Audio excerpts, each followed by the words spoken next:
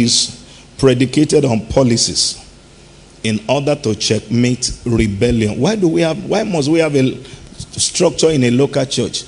Because there are about 5 categories of people that will be in your church. 1, the wicked people. 2, the careless. 3, the zealous. 4, the faithful. Can I repeat that? The group of people that will be in a local church, the wicked people will be in your church. Whether you are spiritual or not, there will be wicked people. There will be a man who maltreats the husband. There will be a husband that maltreats the wife. A wicked people will be there. 2, careless people. Those who don't care about their lives. Those who don't care about their health. Those who don't care about their marriage. Those who don't care about their finances. There will be careless people in the church. Then number 3, we are going to have zealous. Those who will be full of zeal, but there is no structure around them. And then number 4, you're going to have what I call the faithful. Now, because church is going to have various people, there must be a policy and a structure that eventually accommodate various people and then be able to streamline. One of the things is that when somebody joins a local church, he must go through the policy of that church. He must go through the structure of that church to be able to help him become all what God asks him to become.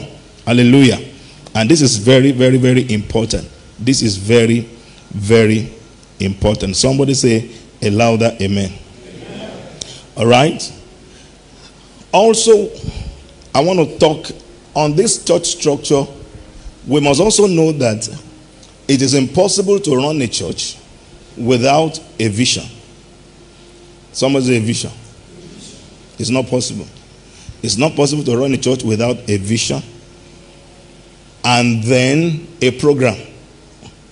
The first thing you do as a pastor or as a member is that you must be a man of vision. Vision is what is God showing you. Do we understand? What is God worth showing me? After what God is showing you, you will do program that correspond the vision. That is how to preserve your ministry. If you have a genuine anointing, you must not invest it in wrong assignments. What actually kills ministers is that the anointing is genuine, but the assignment is wrong. And if you invest anointing into wrong assignment, you will not just only be attacked, you become vulnerable. Very important. You must know how to connect this together. And I pray God's Spirit will help us in the name of the Lord Jesus Christ. So now that let's look at scripture one more time. When the Bible says Paul planted, Apollo watered, and God gives what? Increase. Someone say Paul planted, Apollo waters. What does God give? God gives increase. The increase is what God gives. God doesn't plant. God does not water. Now I want you to repeat after me. The increase is what God gives.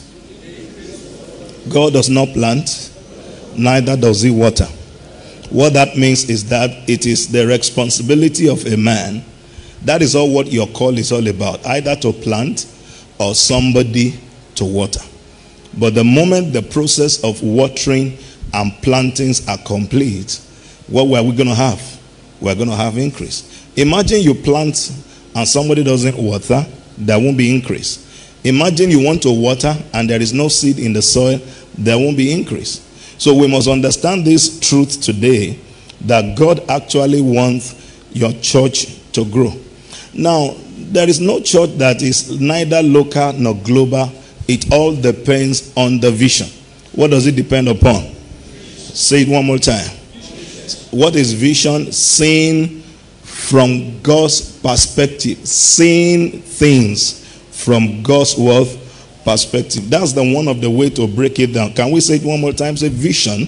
Seeing things from God's perspective. Now say after me one more time. The perspective of God towards what I do is what I call vision. And this vision is two ways. Somebody say prophetic vision and creative vision. In Proverbs chapter 29, the Bible says, where there is no vision, people what? Perish. That kind of vision is prophetic. He said unto Jeremiah, what seest thou? And he said, I saw the rod of an almond tree. He said, thou hast seen well. For from henceforth I will esteem my word to perform. So the first vision you see about your ministry is a supernatural vision. That vision is not, nobody's going to be responsible for it. It will be the evidence of your call, and it will be your response to the demands of the Spirit. So every vision begins as prophetic vision, but it ends as constructive vision. It begins as what? My goodness. It begins as what? Prophetic. It ends as what? Constructive. What does it mean, a prophetic vision? That is the vision you have that helps you to answer to the call of God. God showed you thousands of people in your dream, in your vision. You saw yourself preaching to millions of people. That is where the ministry begins from.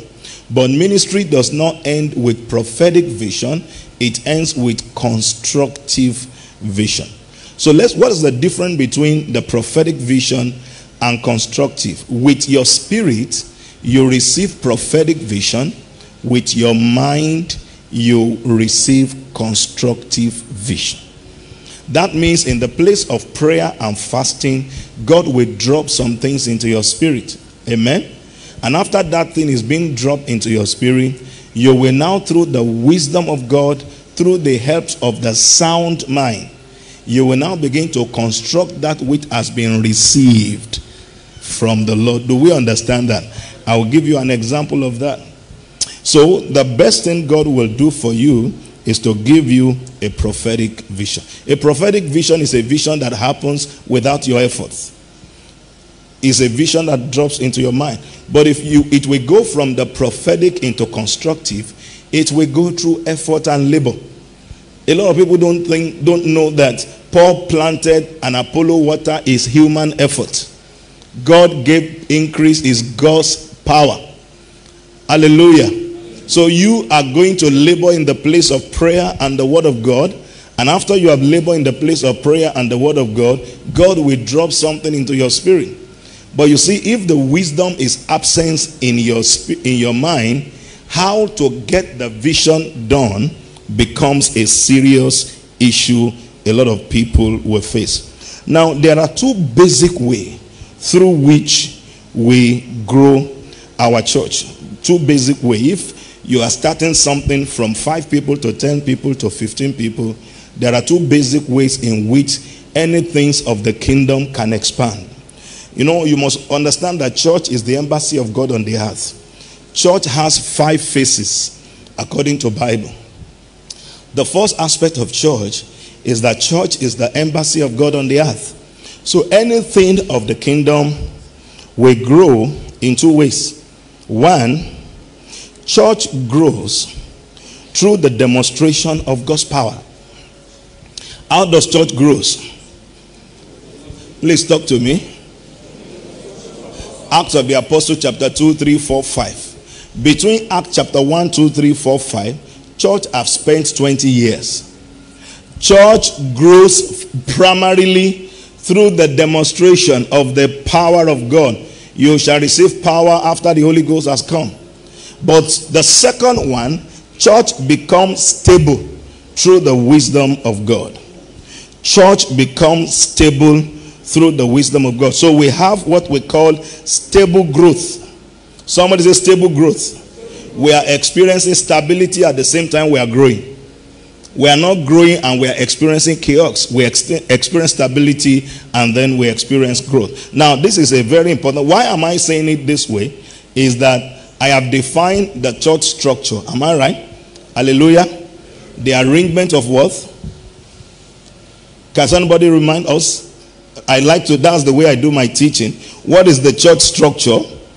The arrangement of an organization in what? In a definite pattern.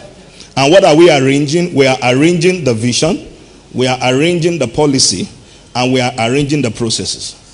It therefore means that everybody that comes into your church have different experiences. And I say principally there are 4 people that comes to church.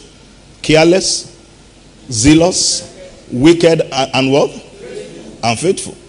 So what is going to be a structure that will be established to accommodate all these kind of people without putting problem in the church? And that's why a lot of people don't understand that the church is the embassy of God on the earth. People are coming from where they are molested, where they are hurt. There must be a structure that must be established to help them. All right. Praise the Lord. Okay, so now church grows through the demonstration of God's power. Acts chapter 2, 3, 4, 5. We saw that. By Acts of the Apostle chapter 6, the Bible said there arose a problem in the church. Therefore, there was a need for a structure to cater for that. So the church has two things, has an altar and a table. The altar is the place where you preach. The table is the place of administration. They said, we will give ourselves to the ministry of the word of God and prayer. But you appoint over yourself deacons. So the appointment of the deacon is not an altar work. It's an administration. And then we will not leave the altar of prayer and then the ministry of the word. Hallelujah. Praise the Lord. So church becomes stable through the wisdom of God. This is called stable growth. The wisdom of God in a local church find expression.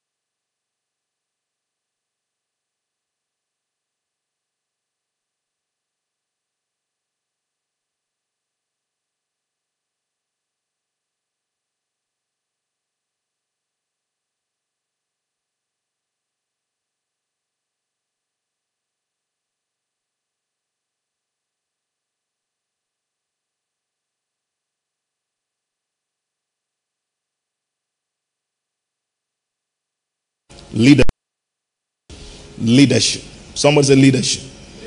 People don't understand when we say leadership. People just think gifted people. No, gifted people are not leaders. Gifted people are not leaders. They can be leaders, but they are not leaders. They can become leaders, but they are not leaders. I have a pastor in my church. He can't preach as I preach, and he's been with me, very faithful, consistent, and he has a strong leadership power over the church. And still, he can't preach the way I preach. So most of the things we are looking for, they are the people who can preach. But you must look for somebody who is a strong leader. And so, second one is project. Somebody say project. Whether we like it or not, our local church, our vision will be tested by the strength of our leadership, and then the project. Policy, project, vision, and number 4, programs, coordination of programs. Coordination of program. If you have a genuine anointing and you invest it in a wrong assignment, you'll waste the anointing. So, policy, leadership, project, coordination of ministry programs, and finance. Any church structure will be tested in these 5 areas. And how does people fail? A church will fail if the program we do does not correspond to our vision. There are programs that serve its purpose, and we have to scrape them. People do ask me in the leadership teaching, how do you know programs that has existed their original plan? Because it will put us on a mechanical level, but there is no result. We just want to do the meeting for doing sake, but nothing forthcoming from the meeting. Souls are not won, souls are not edified, souls are not, and it gobs a lot of money. So in the place of vision, in the local structure of a church, you will know that this program has expired. Not because of anything, it has served the purpose. So vision tells you a program does not correspond to our vision, because the church will have to grow up. And which area does church grow up? The church also has intelligent power. A local church has intelligent power. Things we teach them is no longer practical to their daily lives. So we have to find something that is practicable, that is relevant, and also that can also help the local structure of that church. If things we do takes money from members and it doesn't help them to, multiply money, then it's not going to be a strong program. Hallelujah. It takes money from the church and it does not bring money back into the church. Hallelujah. I don't know, maybe somebody is hearing me. All right. So anointing deals with people. Finances deals with projects. Anointing deals with people. Your finance is not dealing with people, it's dealing with project. If God calls you as a church, how do we measure the growth of the church? Because one of the way we say we measure the growth of the church is by what? Is by the numbers. Number is there. But that's not the first thing that measures the growth of the church. The first thing that measures the growth of the church is stability. Somebody say stability. The Bible says nobody dare join themselves with the apostle again. They became stable. That growth that was coming into the church in the early stage was becoming a serious problem. And after incidents has happened, after Ananias and Sapphira died, they didn't join them again. So the church became stable. The church has to go through stability, not just multiplicity that has no impact. This is where numbers doesn't equal impact in ministry. So how do you know a local church is growing? We have a stable membership, and then 2, we have a strong leadership structure. When we say a strong leadership structure, now your absence becomes a point of reference to identify gifted people in the church. It is expedient for me to go. If I don't go, the comforter will not work. So a pastor is not afraid when he leaves. Why? Because that is going to create an opportunity for the church to find their giftings and talents. So how do you understand? How do you measure the growth of a local church in the absence of their pastor? That's how to measure it. Hallelujah. Hallelujah. And then the third thing is that souls are being won to Christ. Souls are being won to Christ. People are coming to salvation, and then souls are being edified. This what we call soul. It will go through different refining process. An evangelist will win a soul. A prophet will steer a soul. A teacher will teach a soul. An apostle will govern a soul. Hallelujah. Do we understand? One soul needs 5-fold ministry to perfect the operations of that soul. So this is one of the way we're going to see it. And also people are willing. The finances of that church will explode because people are taught to give. Hallelujah. It will not become difficult for us to do program because people are willing to lay the money at the apostles' feet. Hallelujah. Actually, the New Testament church is both prophetic and apostolic. The New Testament church is prophetic because as they hear from God, they speak. The New Testament church is apostolic because they have to take church out of its environment and go to places. So apostles are the feet of Jesus. Prophet is the eyes of Jesus. Teacher is the mouth of Jesus. And then the pastor is the heart of Jesus. Why do we do that? An apostle will take gospel beyond its present location and drive it to many places. But a prophet will hear from God and he will speak to people. So the New Testament church is both prophetic and apostolic in operations. Hallelujah. I will also say this because of time. We will also know that the church structure, which is based on policy, leadership, finances, and administration, project, and program. Between project and program, which comes first? Is program. The program will lead us into certain project. Project is the physical side of our exploits. Amen. Why program keeps running to attain the place of project. So we will not abandon programs because we are doing project. That simply means the church is not balanced. The program keeps running, and then the benefit of the program is going into the project. The project is what people see that makes them believe you are a man of God. The program is what your own members see that keeps them running. The vision is what keeps you running. Hallelujah. But the program is what keeps them running. Why the project is what keeps everybody what? Running. Do we understand what I'm saying right now? Hallelujah. If you understand, say a louder amen. Yeah. So some churches will be evangelical in nature. Why some will be Pentecostal? The evangelical are the soul winners. The Pentecostal are the one demonstrating the Holy Spirit and raising leaders. And then a wise young ministers will combine both evangelical and Pentecostal together to sustain his ministry. Hallelujah. Taking leadership serious, developing leadership is very important. In fact, in the next 10-15 years now, employing pastors out of the local church will become completely forbidden. That is, those that you have never trained can never be a pastor under you. The level and the rate of rebellion of people you don't personally train is overwhelming now in consequences. The reason is very simple. Somebody you employ to become a pastor has 1 million perspective different from your vision. And you will have to choose. Either your greatness is big and then you reduce it to fit in a pastor, or you bring a small pastor and bring him to your greatness. So until they are trained, they are very dangerous.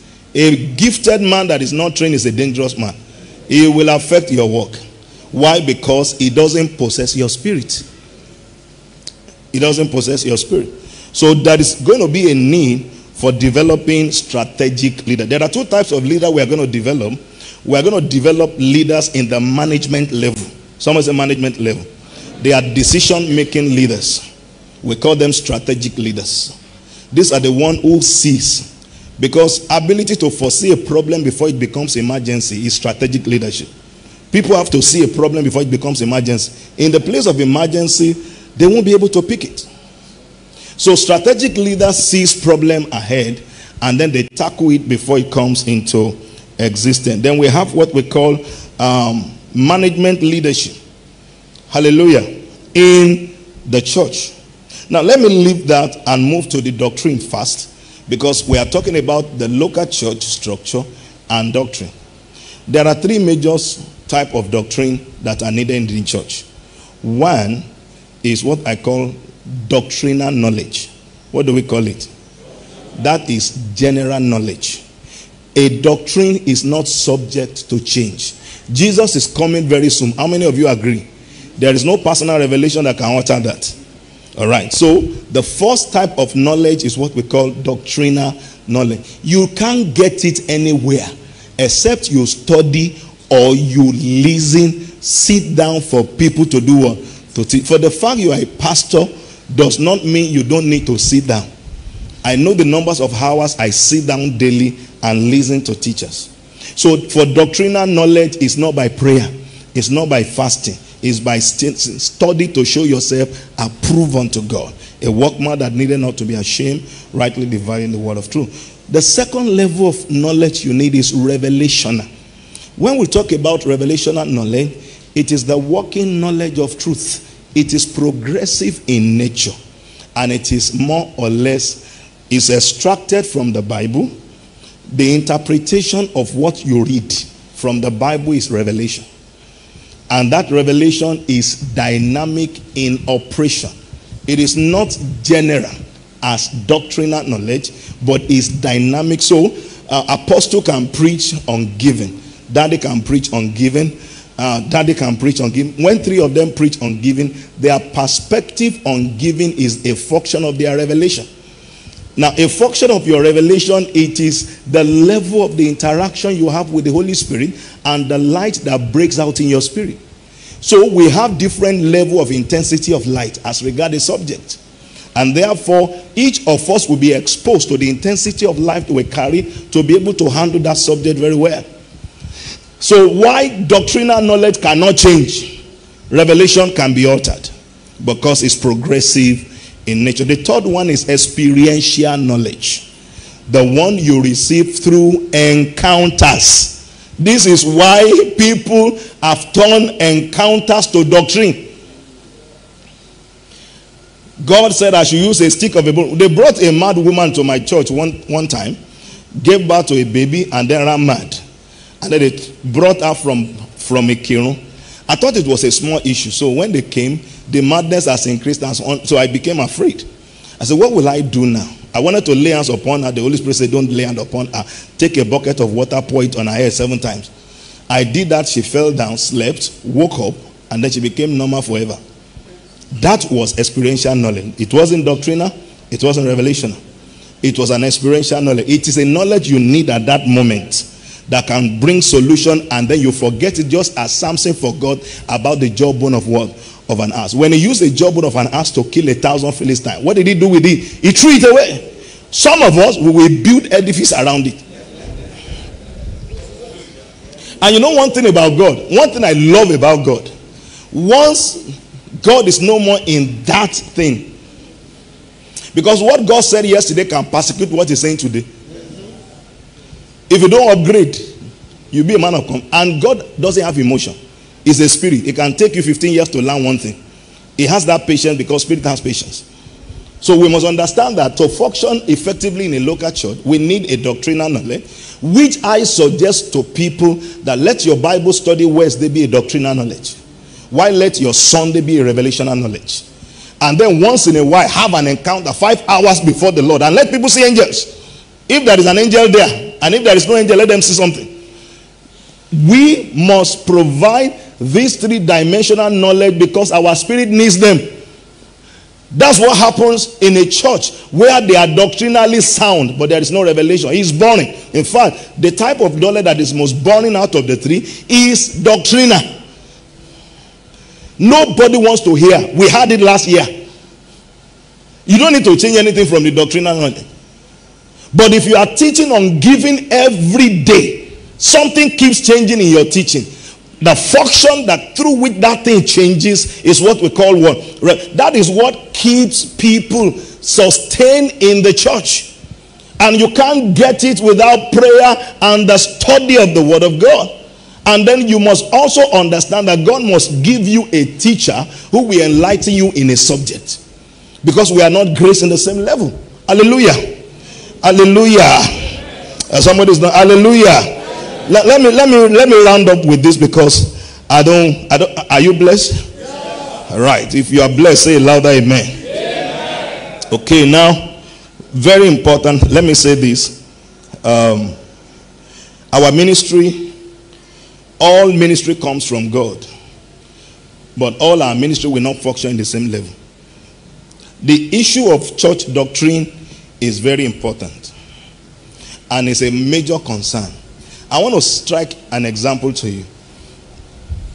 Have you seen somebody who preaches on momentary revelation?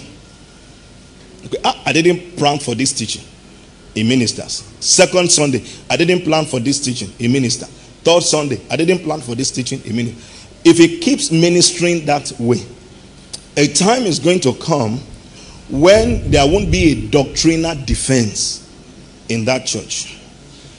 So that when some of their members go out and they are telling them what's the difference between rapture and the second coming of Christ, they say they have never had that. But what they are hearing keeps them live, but it doesn't make them highly productive. So we are in the end time where people will not enjoy sound doctrine. For marriage, for finance, for leadership. In fact, I will suggest to you, take it one after the other and develop strategic teaching in series. We have to go back to series. That's how we were taught in Deeper Life. When I was in Deeper Life, we were taught series. You are teaching on giving. If you don't consume all dimensions of knowledge in giving, you will throw your members into trouble. While you are teaching on giving, you will teach on giving as a means of prosperity, impulsive giving, giving as an emotional way of bribing pastors. We have to teach all dimensions of giving because people wouldn't understand the dynamic of the giving in operation.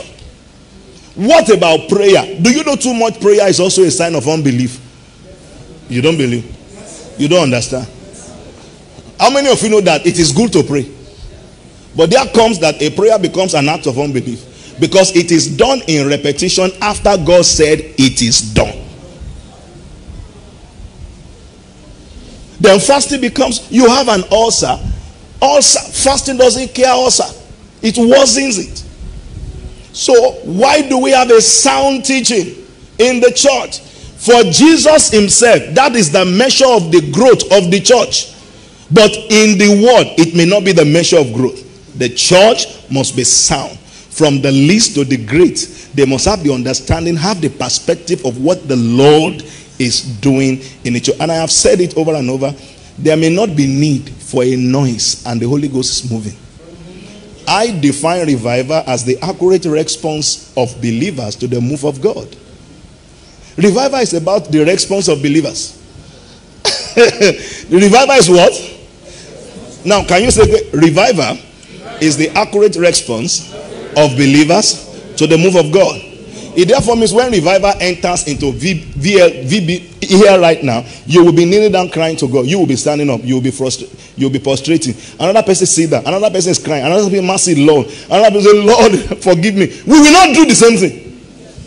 Everybody will have the revelation of how to respond to that move. When everybody responds to the move of God without being taught, that's revival. Because he said they will know me from the least to what? To the great. 1 John chapter 2 said, the anointing in you will subject you to teaching. You don't need anybody to teach you. So what the Holy Ghost is doing here, it begins to teach us how to respond to him. And when we are open to that dimension, revival has happened. We wouldn't need to visit somebody before he comes to church. This is where we are going back. And we will go back. Oh my God, I say we will go back. So there could be a time in our church that we give ourselves to the ministry. There was a time in my life, I prayed for 1 year. I fasted for 1 year. I keep asking the Holy Spirit, saying, how did I fast for 1 year? As if you ask me to fast for 1 year now, can I do it? I say it's not possible. Why? Ministry has increased in activity. I can show you 7 things ministry contain. 1 is instruction. Someone say instruction. At the level where instruction dies, your ministry dies. Even though activity continues. Ministry activities is like you light a candle during the day. Will it command your attention? You are burning the candle. So the power of ministry first is instruction. Where instruction stop, your ministry stop, even though activity continues. That's the first aspect. 2, the second aspect of ministry is the vision. Because we will all be judged based on the capacity of vision we are given. So even if you see somebody 20,000 capacity, it's still a failure before God. Because in the capacity of God is 1 million. But because we have a wrong way of rating ourselves, it has affected our pursuit in God. So, what is the second one now? Can we say it one now? Vision. 3 is prayer. The level of the prayer of the man of God and the level of the prayer of the members is the third level, because ministry is continuous prayer. Prayer. Church must not stop. Activities of prayer must continue in different departments. Choir on Monday, prayer warrior on Tuesday, on Wednesday the usher. Just let them have 1 hour prayer. Prayer must be on, because the glory of God is the temperature of God. When temperature rises, when a child has temperature more than 39 degrees, it throws that child into convulsion.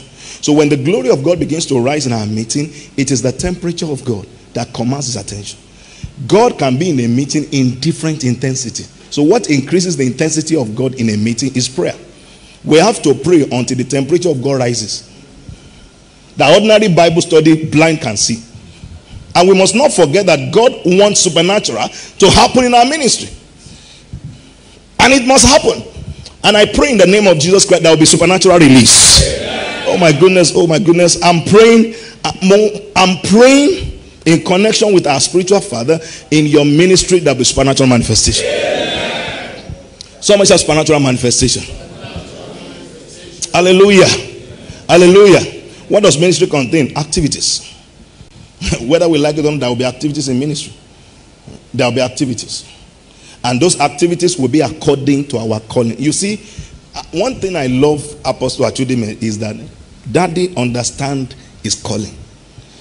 There are people, if they don't do VG every week, they will think they are backslided as a pastor. And honestly speaking, you might have backslided. But there are people that if they stand ministering to people in all night, it will redundant their anointing. Do you know the reason? Not because they are not. That's why in the area where we are not called, we become vulnerable. You become vulnerable. Number 1, you struggle. Number 2, you fall into sickness. Number 3, you have bad dream. Because if you are doing something that God doesn't compensate, he has a way of telling you it's not from me. Hallelujah. Finally, brothers. Hallelujah. Number what? All right. What have I mentioned? Activities. 2, 3, 4, 5. That's phases. Someone say phases. All phases of your ministry will not happen in one season. If you like, pray from now till forever. All seasons of ministry will not happen in one season. So understand that the ministry God has called you into has seasons. You must know that from the onset. If your friend's season comes, celebrate him. If you are envious of someone, God will shut your door. There are some doors that it is God who shut them. Why? Because you are not celebrating what I am doing in the life of other person. And I think this temptation is going to be very constant in ministry. Whether we like it or not. That is the mortal aspect of a man. You can't use somebody's testimony as a prayer point. It shows you have no purpose. I am telling you. That's why there are some things we didn't see in the New Testament as a pattern of the Pauline epistle. Why?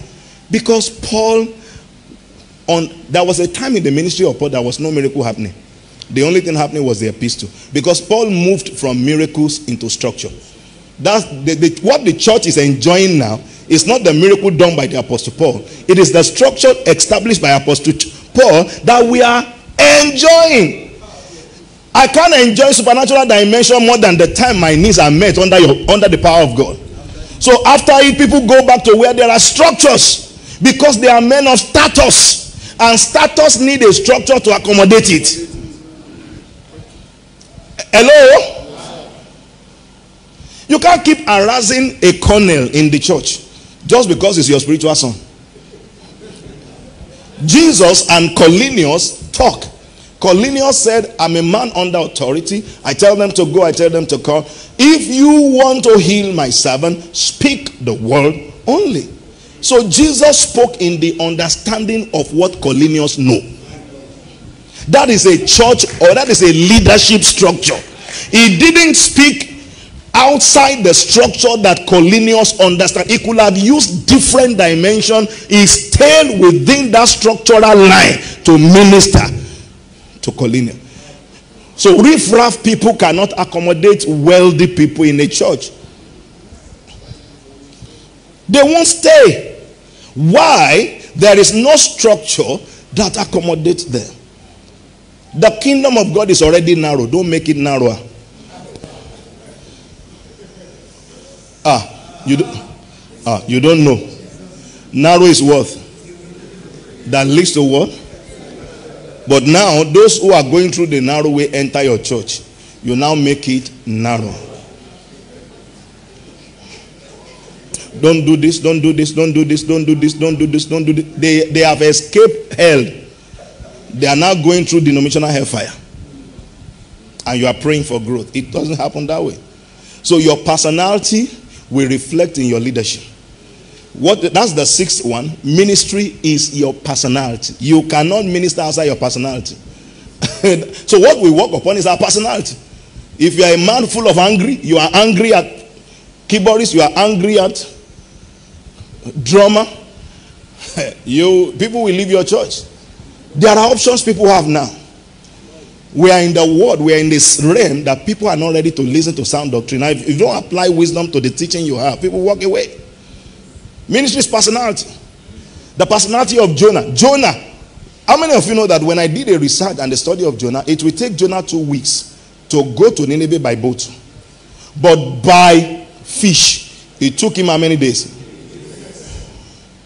Mode of transportation also differs in ministry. Some of us go through primitive.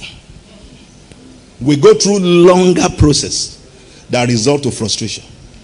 By the time God involved fish, the fish dived underwater, navigated everything, and took Jonah to the dry ground. That is, God chose a means of taking Jonah to the destination.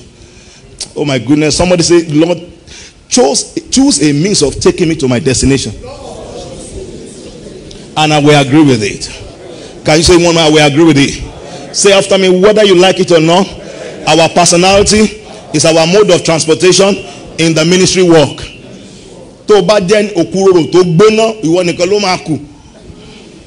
You don't trust anybody. Now you only go remain. Hallelujah. If you don't know how to settle dispute between your members, they will all abandon you.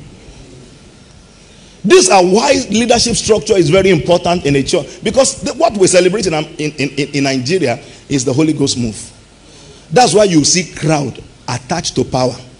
You see members attached to structure.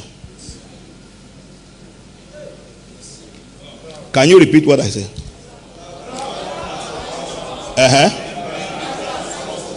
Can you say it one more time?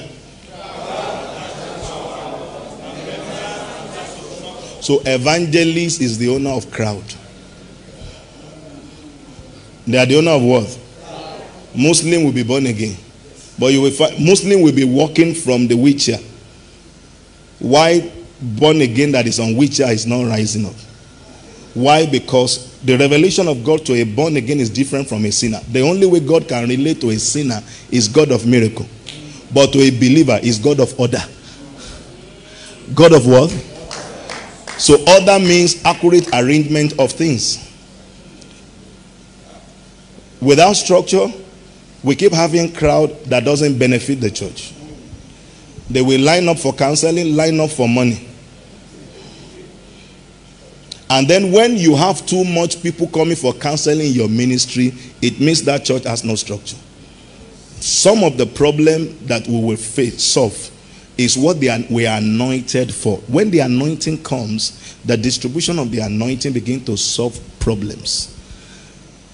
And then the problem left unsolved most of the time are the problem that has to do with a personal life. There is a difference between a need and a miracle. A miracle can happen, but it doesn't meet your need. Your need is the personality of your life that needed the fulfillment of purpose. That somebody gives you 1 million naira, it won't solve your purpose problem. It can bail you out.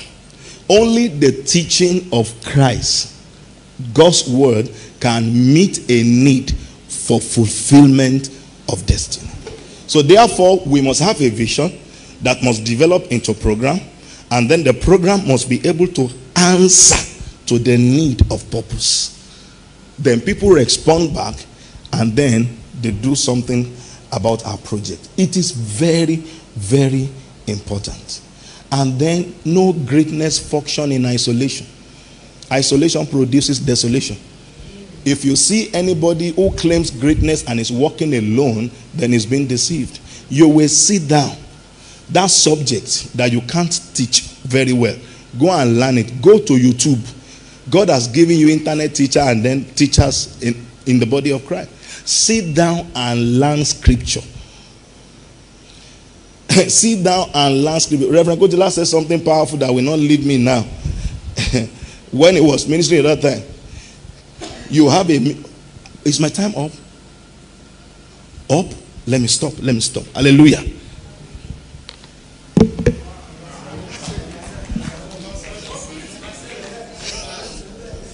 How many minutes?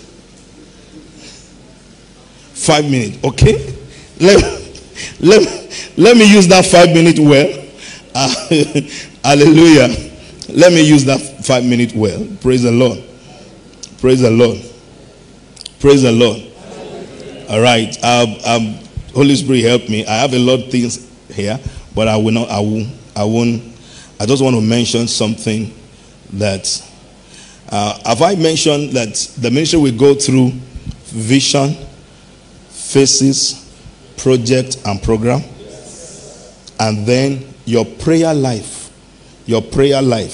will focus on this area. Your prayer life will focus, because many people's prayer life is just focusing on, Father, grow us, grow us, grow us. God doesn't grow people like that.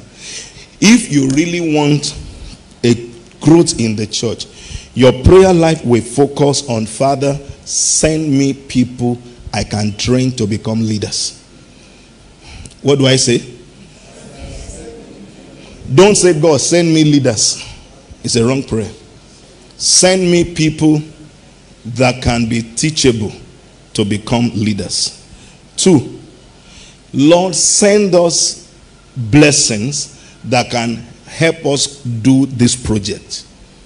Your prayer must include project. Otherwise, you'll be doing spiritual ministry without project. And it's very frustrating. There is a visible aspect of ministry. Your prayer must... These are daily prayers.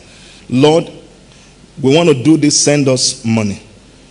Number 3, open my eyes to programs that can result to our church growth. Open my eyes to what? That can what? Because not all programs result to church growth. Number 4, that the Lord should send favor into whatever you are doing. God will bring favor. The miracle of money is access, favor. And then God blesses your efforts.